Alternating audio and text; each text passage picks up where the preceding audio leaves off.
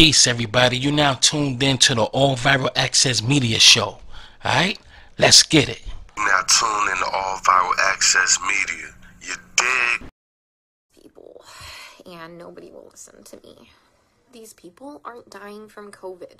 They don't care what is happening to these people. They don't. I'm literally coming here every day and watching them kill them.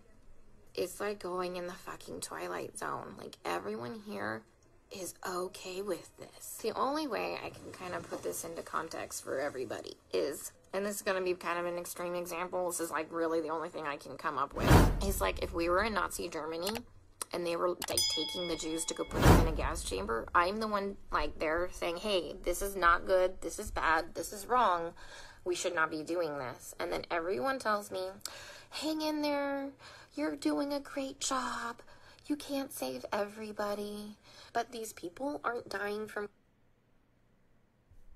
COVID. Let me give you several examples here. An anesthesiologist intubated the patient's, like, I think it was right bronchi and of a patient, and they couldn't get the sats up, and for about 5 hours, like, we were waiting on a chest x-ray to confirm that the placement was wrong. And in the meantime, while we're waiting for that, and we've told the anesthesiologist that it was placed wrong, because, like, literally only one side of his fucking chest is, like, inflating, he dies.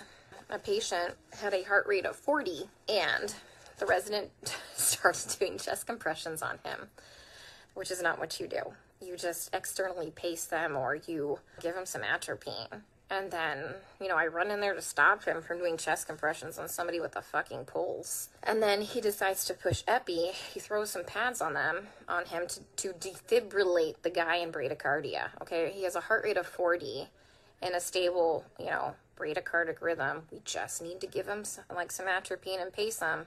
He fucking defibrillates him and kills him.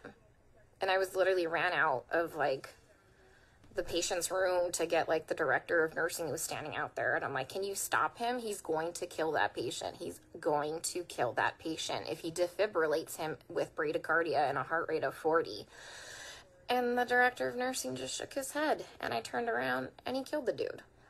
There was a nurse who placed an NG tube into some guy's lungs and filled his lungs with tube feeding. There was a nurse who confused a long-acting insulin with a short-acting insulin and gave 30 units of a fast-acting insulin and killed the guy.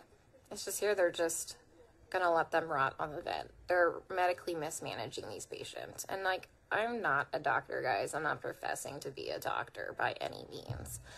But there's, like I said, basic standards of care that we have to do. When somebody's low on blood, like literally on the brink of a critical low blood level, we should replace the blood.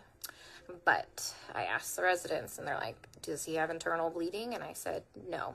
Then they're like, well, then we're not replacing the blood. Well, here's the thing. In these COVID patients, they all eventually need a blood transfusion. Their blood, like, if you don't have enough blood to actually oxygenate your body, the vent settings don't fucking matter because you have no oxygen carrying capacity of your blood. We have a nurse who fell asleep at the fucking nurse's station while we were all in rooms, and her norepinephrine ran out, and the guy had no fucking blood pressure and didn't perfuse his brain, and I'm pretty sure he's brain dead. That same nurse is now running a CRRT machine, a dialysis-like machine, that she has never done before. She said she'll figure it out.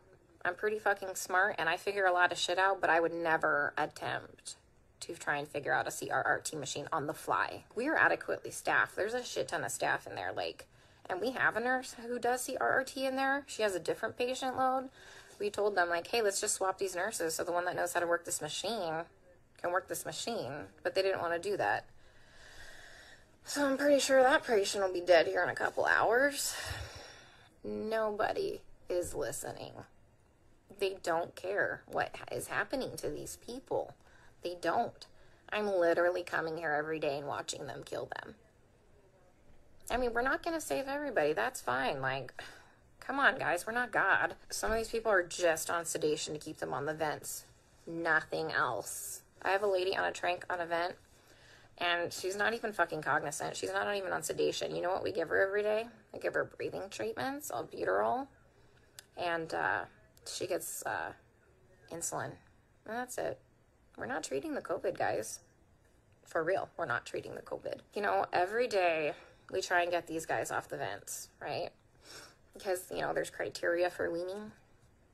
Every day, the day shift nurse will wean them down to minimum sedation. Every night, we come in and we get the same 2 residents, and they fucking max out all the sedation again and undo all the work from the day shift. Then the day shift attending will come in and they'll all do rounds, and they'll be like, he wasn't synchronizing with the vent, so we had to turn all the sedation on. And I'm like, he wasn't synchronizing with the vent because it's in the wrong vent mode. I even tried getting a hold, like, of black advocacy groups here. They just put me on hold or hang up on me. Tried talking to management. Now I got moved units. Can someone come up with, like, some type of a solution for me? Because I'm kind of out of ideas.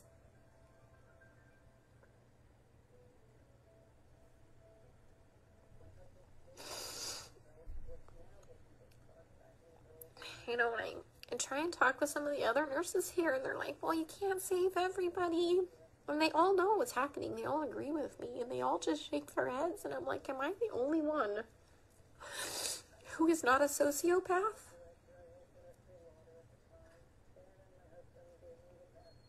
To think that this is okay?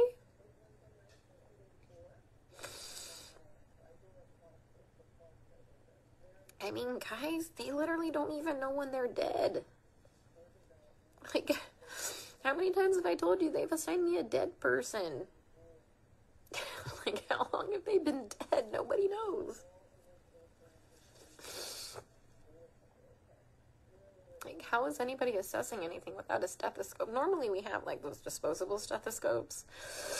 But I knew what we were coming into, so I brought my old junky one. Nobody's listened to anybody's lungs as long as I've been here. Even with disposable stethoscopes. I keep telling them that, you know, the guys are, like, my patient's going acidotic. We need to do something about this before his kidneys shut down. You know, give him some bicarb or something like that. And this is what they do. They let the patient's blood get acidotic. Their kidneys shut down. And then at the last minute, they finally decide to run bicarb. So they run 5 liters of bicarb into a person who's gained 20 pounds of water weight and completely throw him into heart failure, and he dies several hours later. That was one of my patients. So I let them know. Like, they had me start the bicarb, like, before I left one night. And by the time I had come back in, the next shift, he was dead. And they assigned him to me. And he was already in a body bag. Like, guys, they're not dying of COVID. I am literally telling you that they're murdering these people, and nobody will listen to me. I mean, like I said, I'm not a doctor, but I'm pretty sure that when you defibrillate somebody with a heartbeat of 40 in a stable rhythm and you kill them, that's murder. And I'm pretty sure that when you put somebody's PEEP up to, like, 25 and PEEP doesn't go past, I think, like 15, 20, and you blow their lungs out and they die, I'm pretty sure that's murder. I've just watched a doctor drop a central line and fucking rupture, like, the subclavian, like, vein, and the guy fucking bled to death. I mean, COVID didn't break that central line. COVID didn't kill that guy. I mean, he was a COVID patient. I mean, every single patient I've taken care of, guys, is a COVID patient. Like, I've never had a non-COVID patient. I watched an anesthesiologist place an ET tube and rupture their esophagus, and the guy choked to death on his own blood. COVID didn't place that ET tube incorrectly.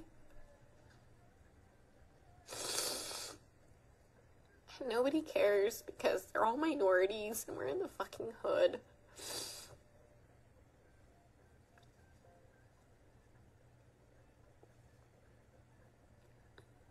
You know, and that's just not okay.